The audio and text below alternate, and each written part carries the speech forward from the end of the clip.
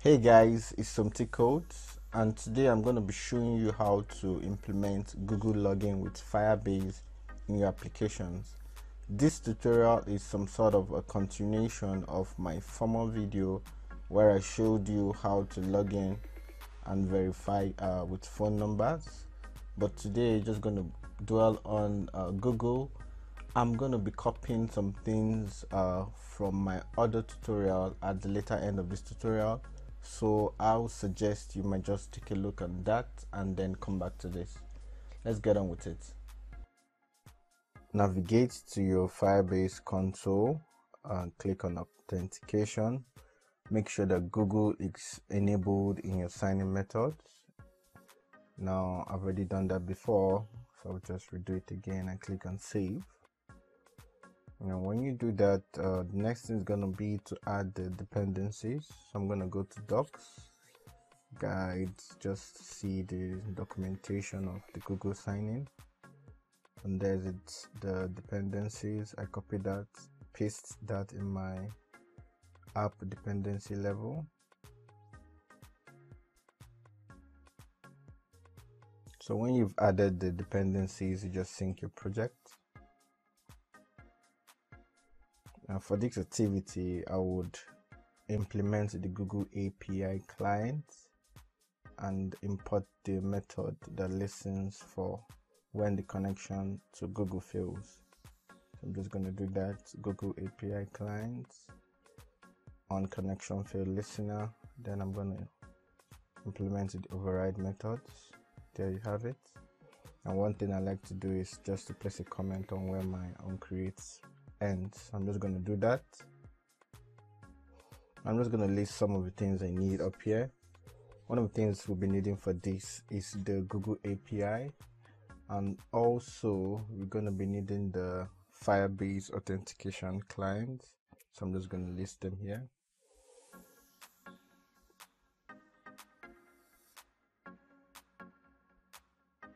And you can see the error, just import the class of that.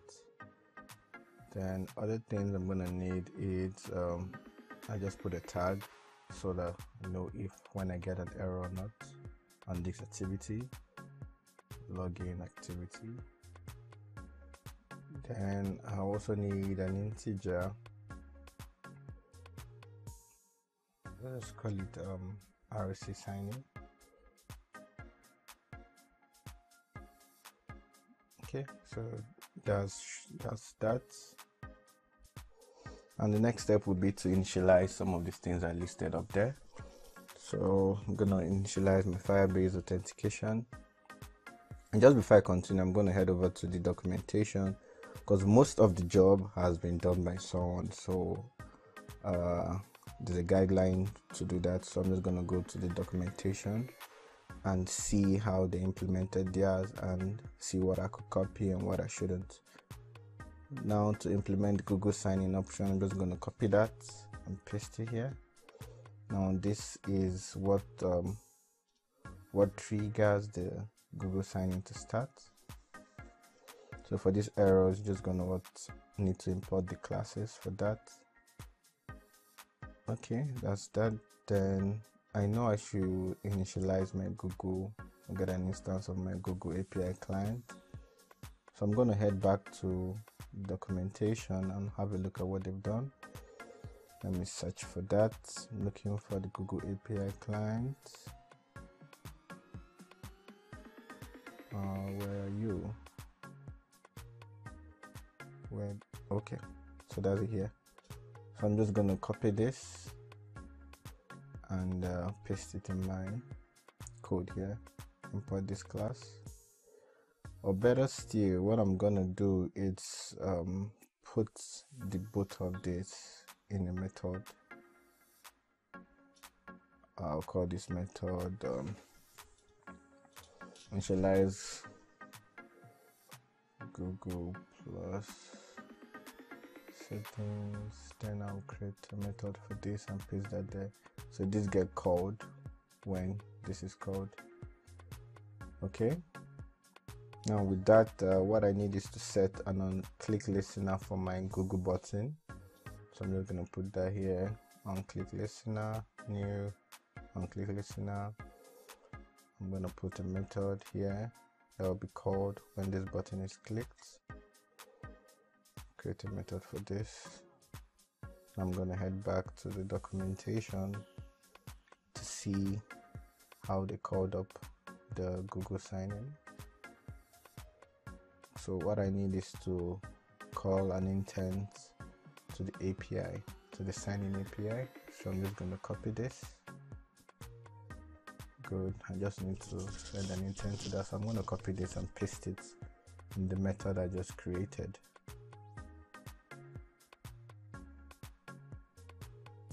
So when I click on the button, it calls up the intent to Google sign-in. So when that intent is run, now there's a method that gets called after the intent is completed. So which is this? I'm going to copy this override method to my Android Studio. Sorry. And then anything that shows an error, I just need to import the class. Now after that is done, it gets to call this method. Now if your Google account is actually correct, it calls up a Firebase authentication method, so which is going to pass in the Google account that was verified and pass it to Firebase, and Firebase now goes ahead with the authentication.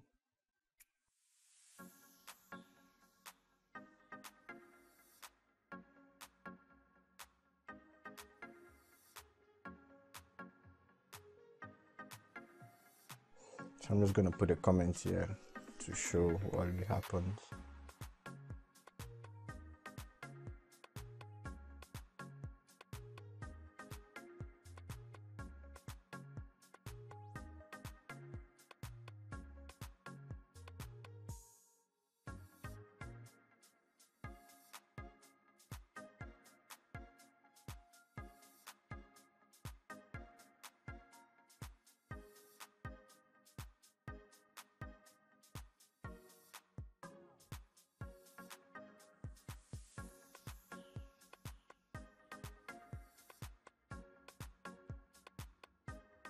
Now the next thing for me to do is to go back to the documentation and copy what actually needs to perform the Firebase authentication, and that's it here.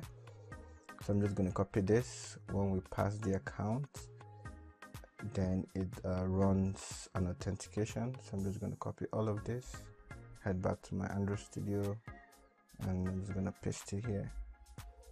Now of course I passed in account spelled ACCOUNT, and looking for account, so I'm going to change that to ACCT.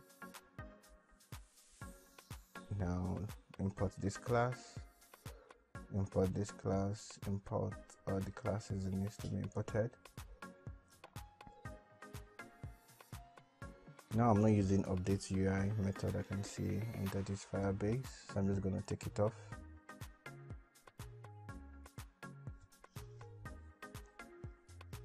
Now what you need to put here is what you feel or what you want to kick in when the authentication is completed. So I'm just going to have a comment here. So what I'm going to do is at the end of this tutorial, if the authentication is successful, of course it shows a loading screen, then it takes the person to the main activity. So I import this class.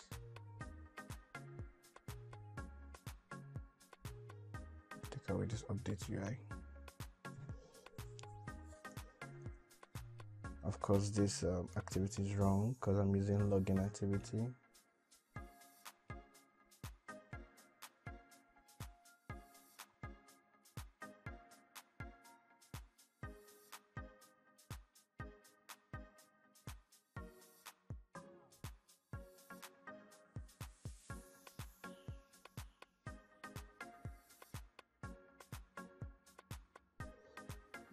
Okay, I'm just going to add a toast message to say authentication failed, authentication was successful. Then I'm just going to paste an intent I copied from my previous tutorial. so it takes me to the main activity. I think I just take that off. I'm going to run this. If it's successful, we're going to see the main activity page. Okay, so you can see the Google accounts that are available. Click on the one you want. Then we should have a loading screen there. Then there it is. Now we've logged in. On my Firebase console, when I check the number of users, I should see the Google account that just logged in. Okay, that's it. One other good thing about logging in with Google is you could get the person's name, the phone number if they have, and other details. So I'm just gonna get their name.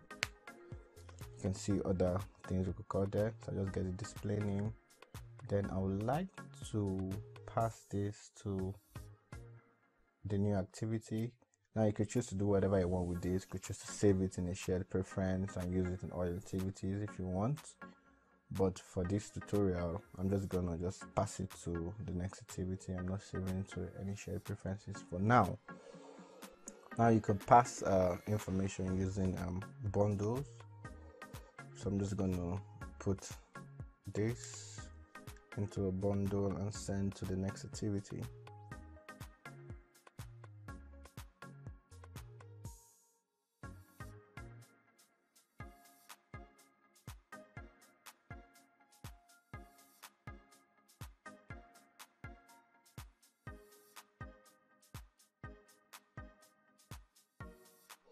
Now on the activity which is receiving the bundle, that's the main activity, I'm just gonna get the bundle that I just sent, which is the username.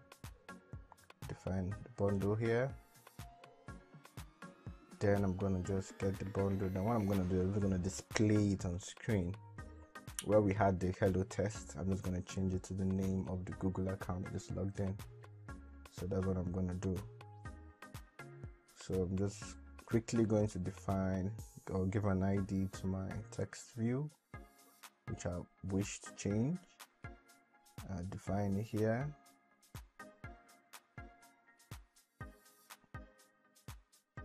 Of course, you could do whatever you want with the name and stuff like that, but for this tutorial, that's what I'm doing.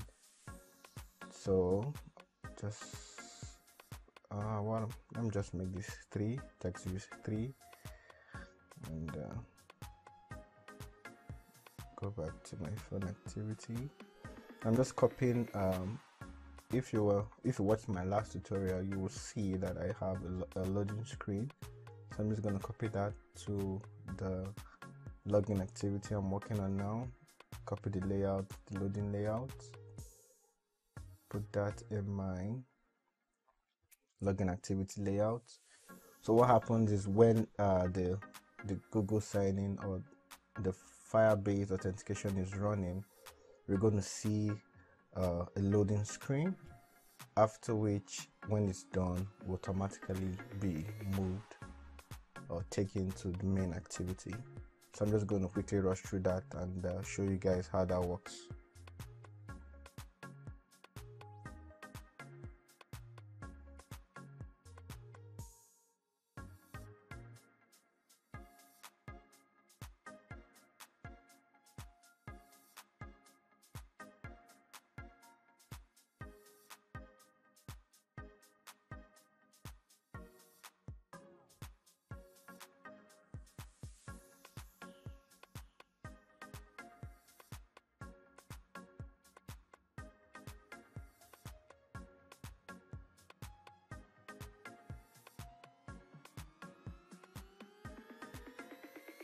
Okay, so I think that should be it. Hide view login screen. I'm going to test it and see how that works out.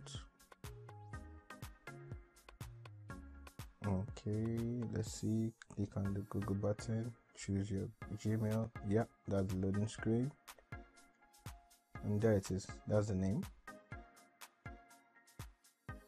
And that's it, guys. Thank you for staying to the end of this tutorial. If you loved the video, give it a thumbs up, and if you don't, well, thumbs down. And for more videos like this, just simply subscribe to my channel And for anything you would like me to improve on and work on, please leave it in the comment section below. I've been getting a lot of requests to do some videos on profile UI design, so I'm going to be working on a profile design for you guys, and hope to see you guys next week. Bye.